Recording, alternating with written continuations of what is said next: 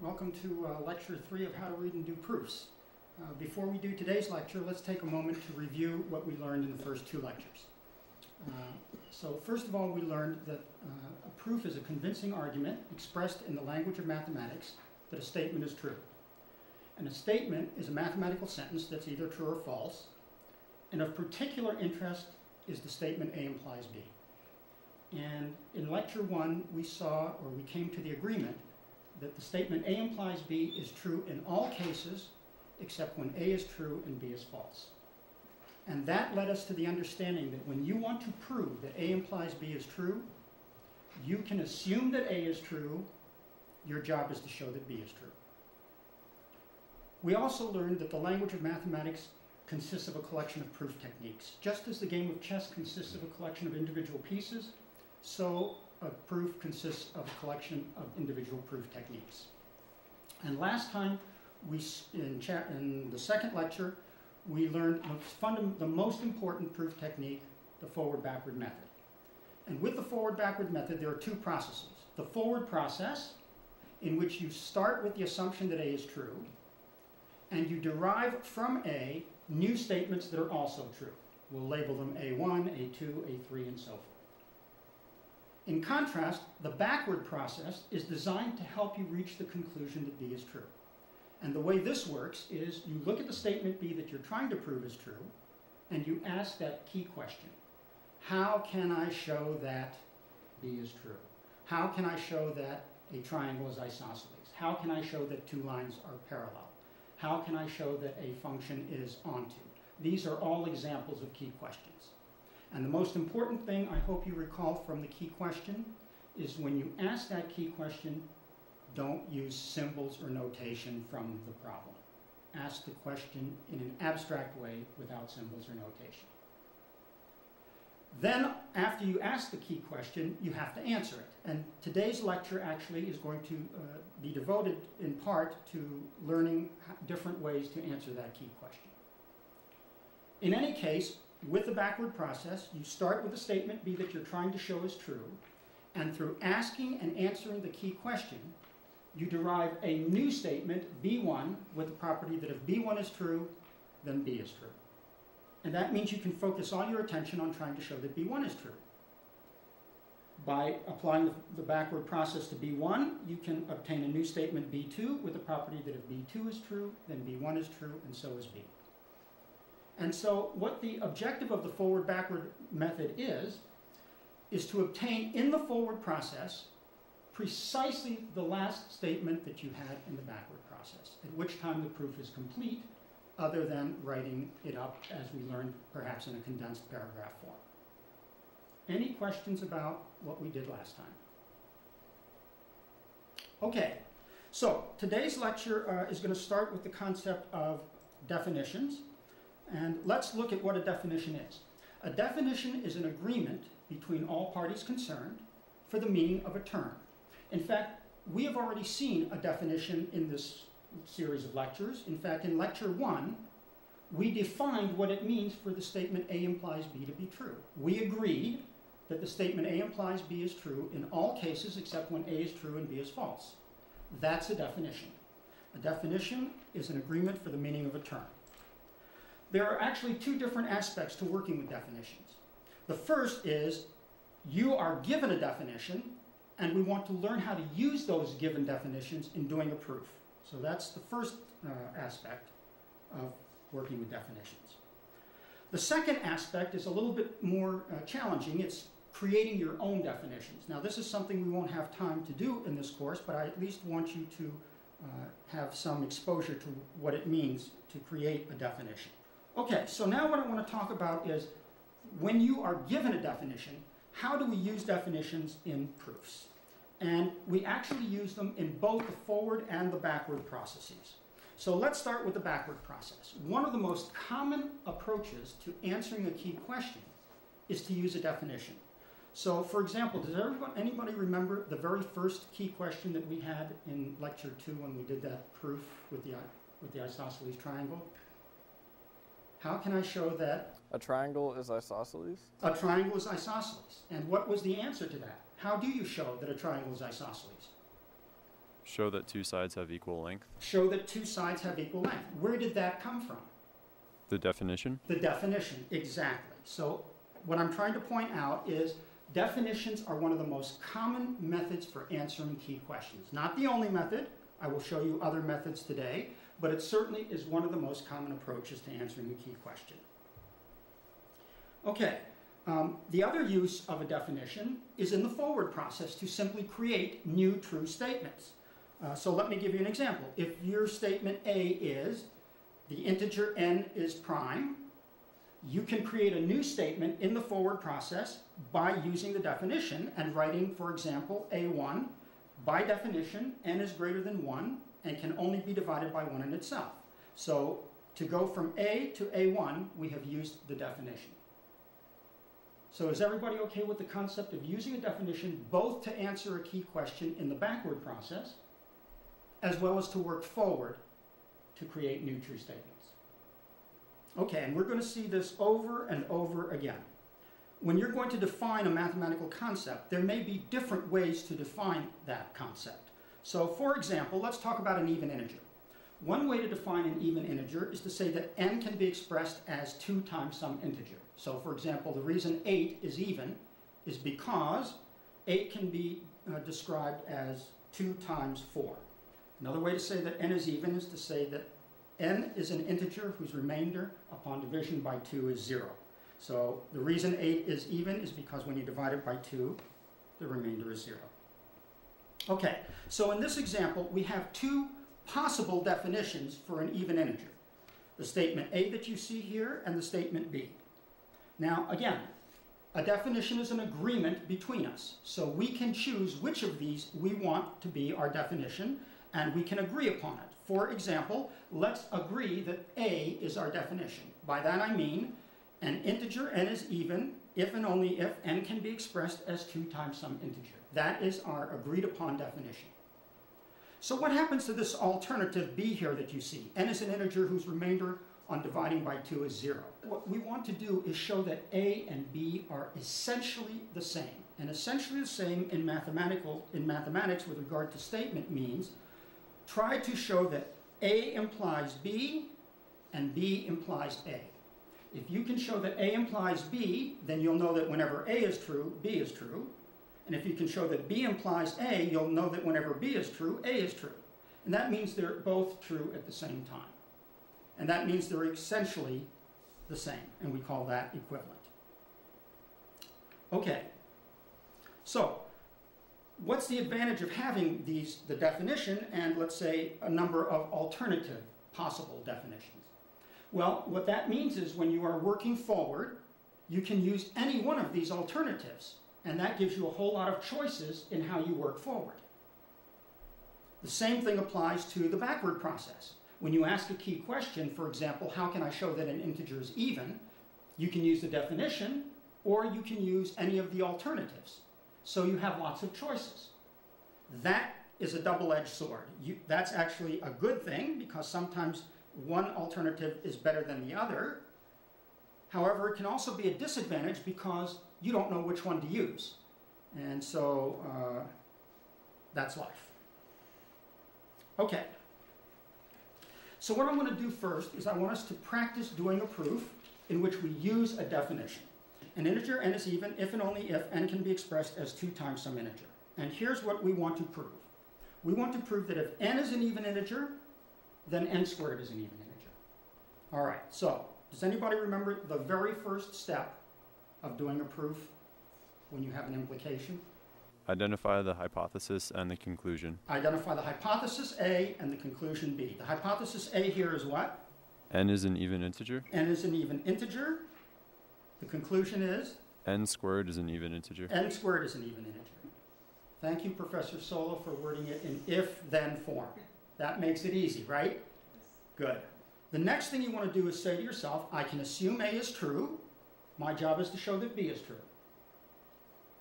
And then what I will urge you to start thinking about is, what proof technique should I use to get started here? So let me explain why this is important. Eventually, we're going to learn here approximately 10 or 12 different proof techniques. Let's say you have learned 12 different proof techniques. And here is a new proposition that you want to prove. Here's the proposition. Here are your 12 proof techniques. Which proof technique should you use for this problem? I urge you to make a conscious choice of proof techniques, and I'm going to show you how to do that as we go along. Right now, we only know one proof technique, so guess which proof technique we're going to use for this problem? Forward, backward? The forward-backward method. But I hope you appreciate that eventually we're going to have 12 techniques, and then will come the issue of deciding which proof technique to use to get started in the proof. For now, we will use the forward-backward method, and so let's start with the backward process. Look at the statement B here, and can somebody ask a key question for me? And I'll get it started. How can I show that? The square of a number is an even integer? A perfectly valid key question. Let me repeat that one. How can I show the square of a number is an even integer? Perfectly valid.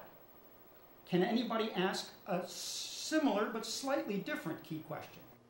How can I show that the integer n squared is even? How can I show that the integer n squared is even? That's very similar to what was asked over here, but the problem with what you're asking is you've used notation. And you recall that I told you the best approach to asking this key question is not to use notation. So let's see if we can ask a different key question. What is n squared? What kind of a mathematical object is n squared? A number? A number. So you could more simply ask, how can I show that a number is even, or an integer is even? So your question, how can I show that the square of a number is even, is perfectly valid. As a general guideline, my suggestion is ask the easiest question you can. And it's a lot easier to ask, how can I show that a number is even, rather than how can I show that the square of a number is even. Both are valid. Your choice. So, for today's discussion, the key question I'm going to focus on is, how can I show that an integer, namely n squared, is even? After you ask the key question, you've got to answer it. How can you show an integer is even? For today's lecture, I'd like us to use the definition. So look at the definition and see if you can answer the question, how can I show that an integer is even? According to the definition, what do we have to show? It is 2 times an integer. Yes, n squared has to be equal to 2 times some integer. And that becomes our new statement in the backward process. All right, so now when you look at B1, it says, I have to show that n squared can be expressed as 2 times some integer. The only question is... What integer? What integer, exactly.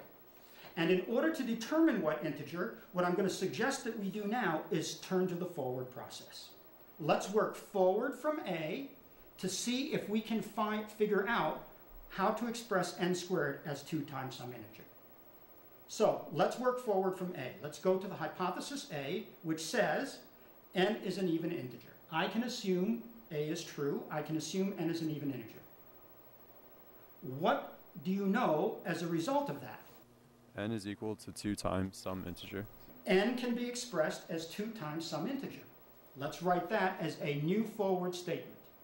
Because n is an even integer, by definition, n can be expressed as 2 times some integer. Let's give it a name. Let's call it k. N equals 2k for some integer k. Now recall from the backward process, we're interested in what number? N squared. N squared. So why don't we work forward from here by squaring both sides? What happens when you square both sides here? What do you get?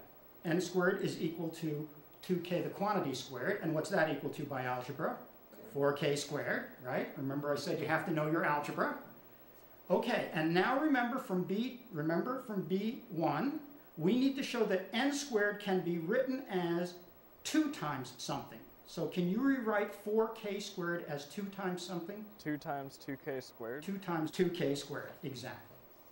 And now I hope you see that from A2, n squared can be written as 2 times some integer, that integer being 2k squared.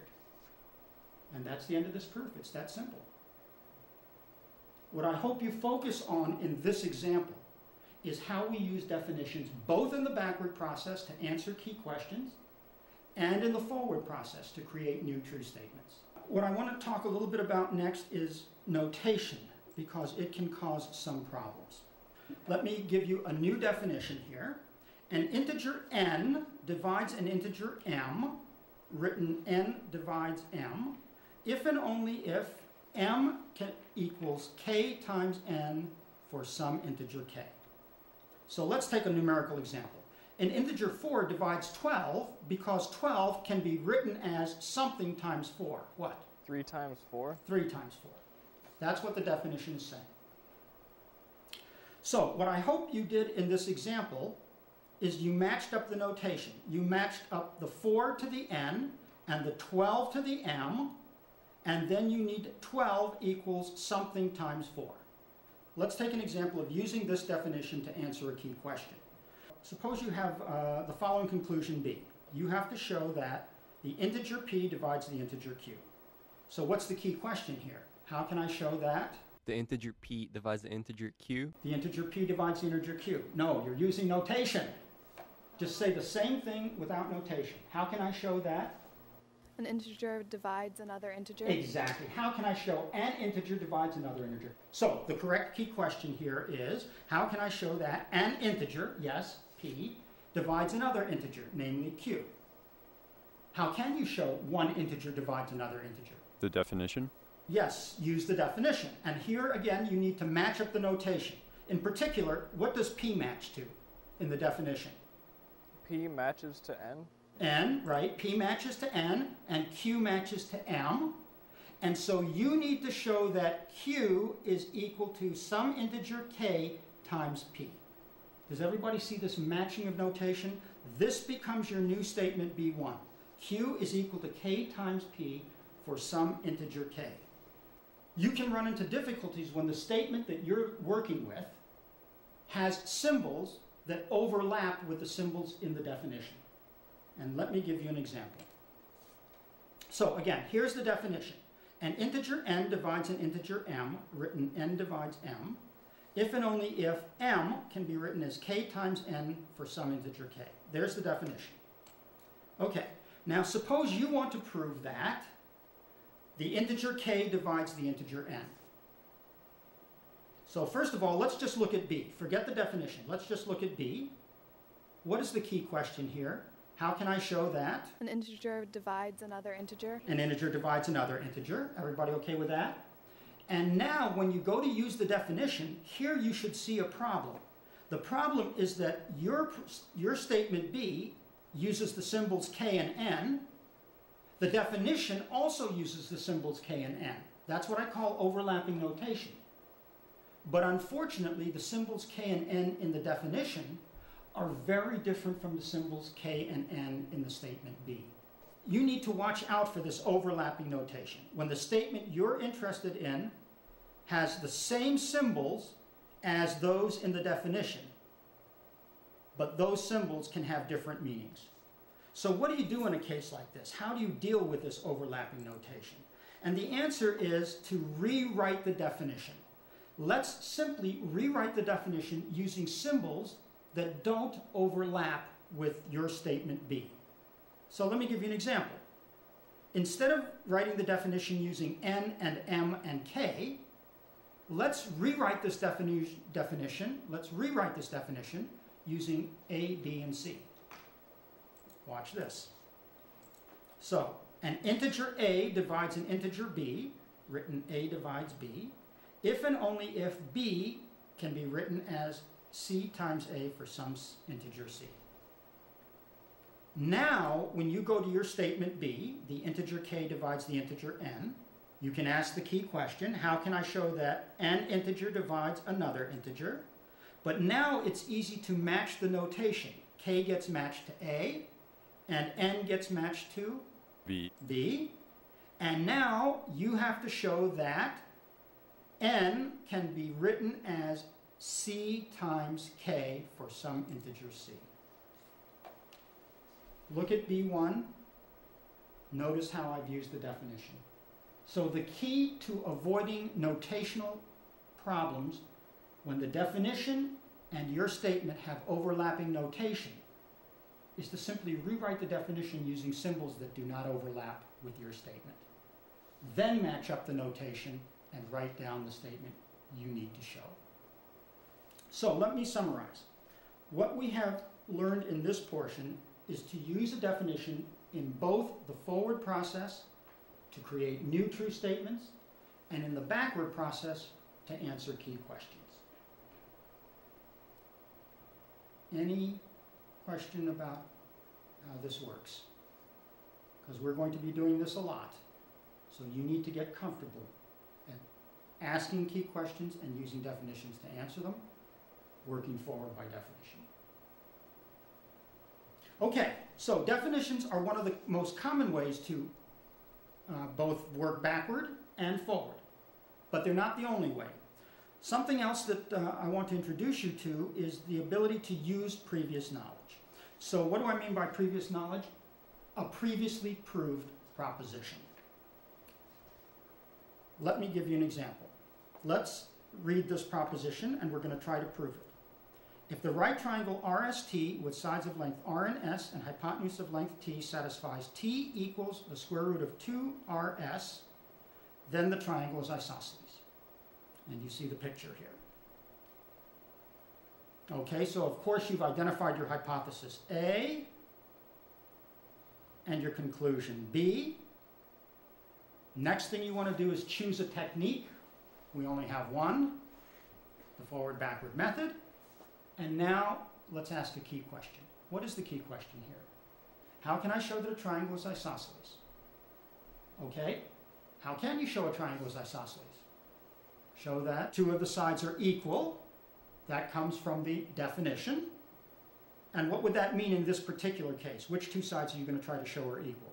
R and S. R and S. All right, that's using a definition to answer a key question. But that is not the only way to answer the key question, how can I show that a triangle is isosceles? Another way to answer a key question is to use a previously proved proposition. And in the backward process, when you are working backward and ask a key question, what you want to look for is a previously proved proposition whose conclusion is precisely the same as the conclusion of the proposition you're working with, except perhaps for notation. So what we want to do here is we want to look for a previously proved proposition that has the same conclusion. The triangle is isosceles. Here's what we're trying to prove. Proposition 3. If the right triangle RST with sides of length R and S and hypotenuse of length T satisfies T equals the square root of 2RS, then the triangle RST is isosceles. And let's call that A implies B. You have to show that A implies B. You don't know that that's true. You have to show that that's true. Okay. So, to use previous knowledge, what you want to see, what you want to look for, is a previously proved proposition whose conclusion is exactly the same as this one. Does anybody know a previously proved proposition whose conclusion is exactly the same as this one except for the notation? Which one? The first proposition. Yes, the very first proposition we did. Here it is. If the right triangle XYZ with sides of length X and Y and hypotenuse of length Z has an area of Z squared over 4, then the triangle is isosceles. Let's call that C implies B. We proved this in lecture 2. And that means we have previous knowledge. And notice that the conclusion of proposition 1, which we've already proved, is exactly the same as the conclusion of proposition 3, except for the notation. Okay, so let's look at what we're saying. We have to show that A implies B, that's proposition 3.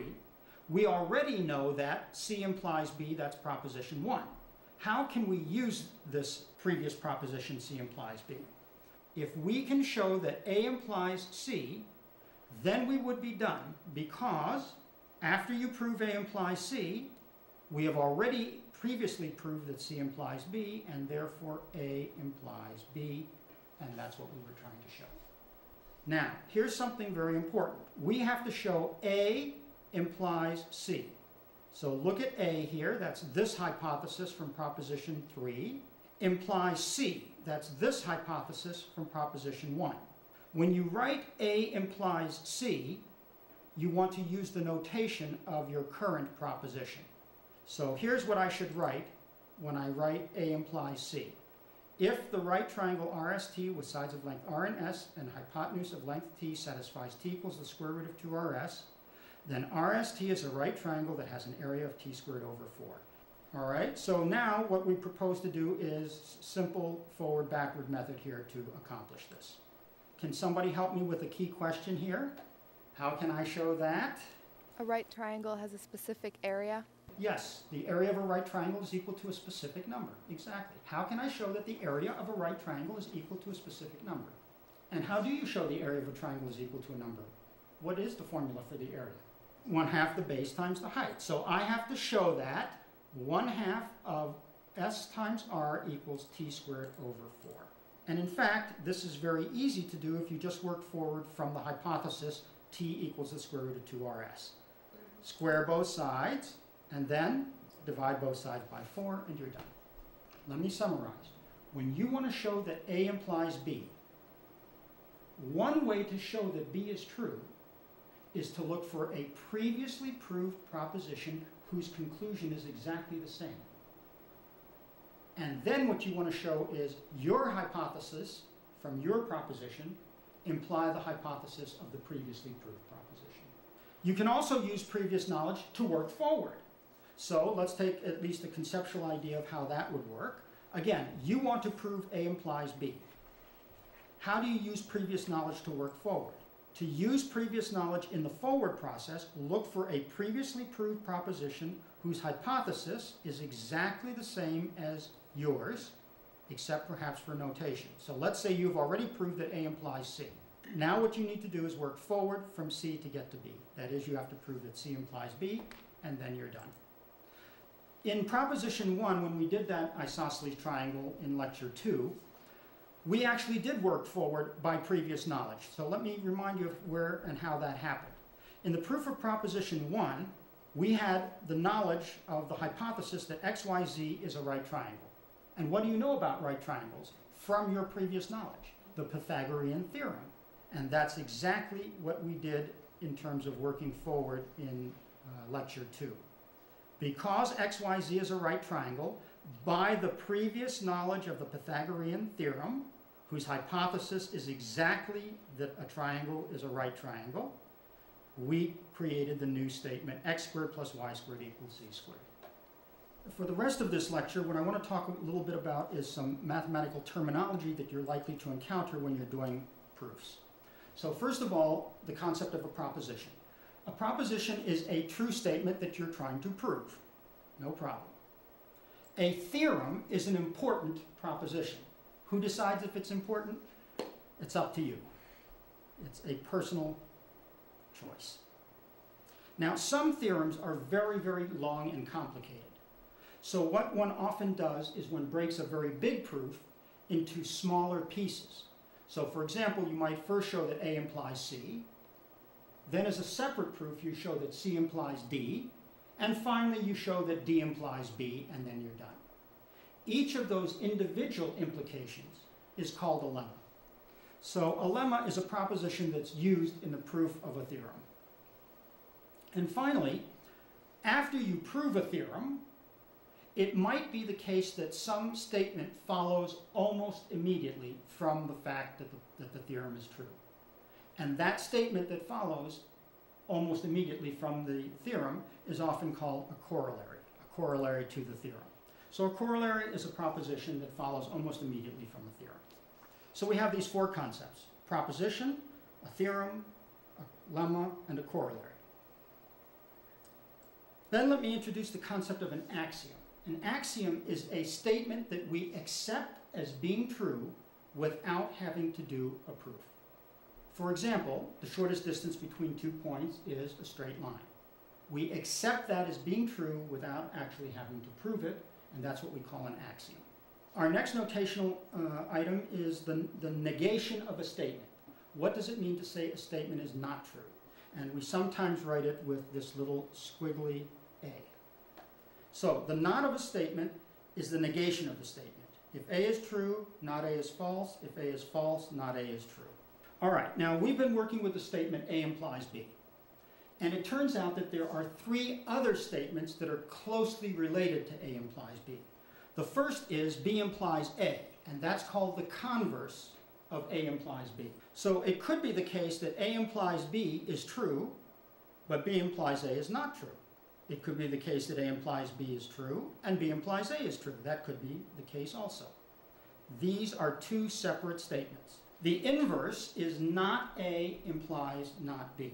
And the contrapositive statement is not B implies not A. I would urge you as an exercise to try and create truth tables for each of these three statements, the converse, the inverse, and the contrapositive. Now, what do I mean by create a truth table? Here's what I mean.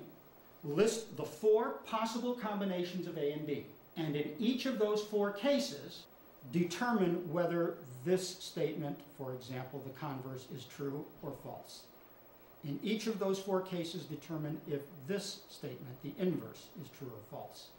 In each of those 4 cases, determine if this statement is true or false. I would urge you to do that as an exercise.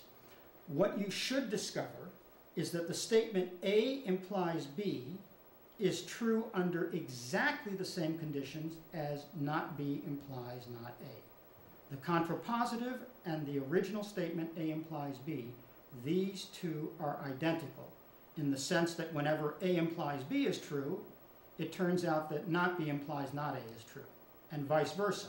Whenever not B implies not A is true, it turns out that A implies B is true. This will come from the truth table. Similarly, when B implies A is true, it turns out that the inverse, not A implies not B, is true, and vice versa. When not A implies not B is true, B implies A is true. Another term that you're likely to see is the concept of two statements being equivalent. A statement A is equivalent to a statement B, which we write A double arrow B, means that A implies B and B implies A. And that essentially means that whenever A is true, B is true. Whenever B is true, A is true. And if you recall, when we talked about definitions, remember you have a definition, and then you have something else, another statement that's just as good as a definition. You try to prove these two are equivalent. If this one is true, this one is true. If this one is true, this one is true. Then you know that they're essentially the same. Whenever one is true, the other is true. Okay, let's make a summary of what we've learned in this lecture. First, what is a definition? A definition is an agreement between all parties for the meaning of a term. That's what a definition is. And in terms of doing proofs, we can use a definition, first of all, to answer a key question. How can I show that a triangle is isosceles? By definition, show that 2 of its sides are have equal length. We can equally well use a definition to work forward. If I know that n is an even integer, then by definition, n equals 2k for some integer k. So we use definitions in both the forward and the backward processes. And again, let me remind you, it is very important for you to be able to use definitions in both of these processes because we're going to do it over and over again. Okay. Another way to work forward and backward is to use previous knowledge. And what do I mean by previous knowledge? A proposition that you have already proved in the past. So for example, let's talk about using previous knowledge in the backward process. So you want to show that A implies B is true. That's what your current proposition is. You have to show that A implies B is true. How do you use previous knowledge? Well, you look for a previously proved proposition whose conclusion is exactly the same as yours, except perhaps for notation. So find a previously proved proposition of the form C implies B. And then what you need to show is what? A implies C. A implies C. That becomes your job. All right, let's look at the same game in the forward process. How do you use a previously proved proposition in the forward process? Again, you want to prove that A implies B is true. To use a previously proved proposition in the forward process, look for a proposition whose hypothesis is exactly the same as yours, except perhaps for the notation, and then show that C implies B. And that becomes your job, and if you can do that, then you're done. That completes this lecture.